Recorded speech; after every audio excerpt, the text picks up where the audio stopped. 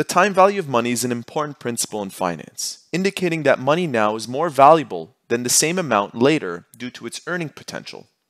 When dealing with multiple payments over time, it's sometimes necessary to find their equivalent value at a single point in time known as the focal date. In this video, we'll explore how to calculate a single payment that is equivalent to a series of scheduled payments using simple interest. The question reads, consider a payment stream consisting of 3 payments, $1,000, $2,000, and $3,000, scheduled for March 1st, May 1st, and December 1st of the same year. Calculate the single payment on August 1st that is equivalent to the 3 scheduled payments. Use a simple interest rate of 6%. Now in this scenario, we want to consolidate these 3 payments into one by paying what is owed on August 1st. So August 1st will be our focal date. To visualize what's being owed and when, we'll place these values on a timeline. So we have today being March 1st, and $1,000 is owed on that date. On May 1st, $2,000 is owed. And by December 1st, $3,000 is owed. Now, as I mentioned, we want to consolidate these 3 payments so that on August 1st, we pay off all our debts. Notice that August 1st, relative to March and May, occurs in the future. So we need to find out how much $1,000 will mature to after all those days have passed, and how much $2,000 will mature to from May 1st to August 1st. The $3,000 payment, which occurs in the future relative to our focal date of August 1st, needs to be discounted back to August 1st. Now, to calculate this, we will be using these 2 formulas. And note that the simple interest including principal formula stated over here is simply a combination of taking the principal amount and adding to it PRT. So how do we find the future value of that March 1st payment and of that May 1st payment? We'll begin with March 1st. To find out how much $1,000 will mature to, we'll write down A is equal to a principal amount of $1,000 multiplied to 1 plus, and the interest rate is 6% annually. Converting that to decimal form, we have 0.06, and T represents the duration. The amount of days from March 1st to August 1st is 153 days. Take a look at this chart. March 1st is the 60th day of the year.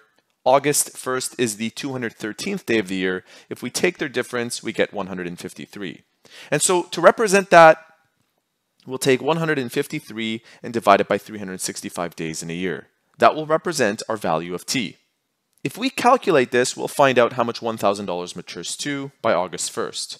So 1,000 multiplied to 1 plus 0.06 multiplied to 153 divided by 365, and we end up with a value of $1,025.15. Now, to ensure that these calculations are done properly, it is appropriate to write down up to 4 decimal places and round at the very end of the question. Now let's find the future value of the second payment of $2,000 on August 1st. So we'll use the same formula again. A is equal to, but this time $2,000 is the principal. And that's being multiplied to 1 plus 0.06. According to this chart, May 1st is the 121st day of the year, and again, August is the 213th. If we take their difference, that makes up 92 days. So 92 divided by 365, and again, we'll compute this. If you do it correctly, you should end up with the following computation.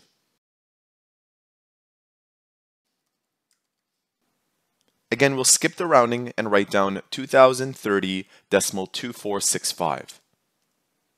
Now, as I mentioned, December occurs in the future relative to August 1st. So we have to discount 3,000 back to August 1st. Because this is a future value relative to the focal date, that will be our value of A. So in place of A, we'll write down 3,000. And what we're looking for this time is P.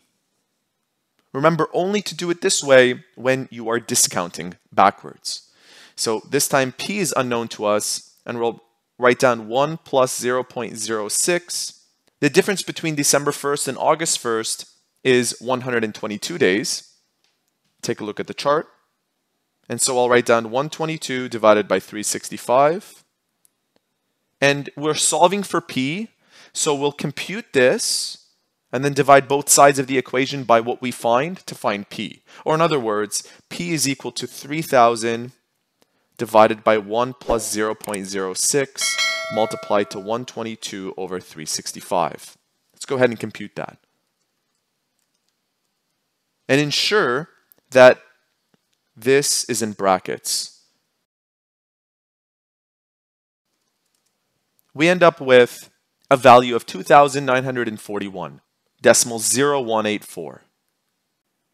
Therefore, to find the single payment, which is due on August 1st, that consolidates all three of these payments, we must add that value with that value and this one.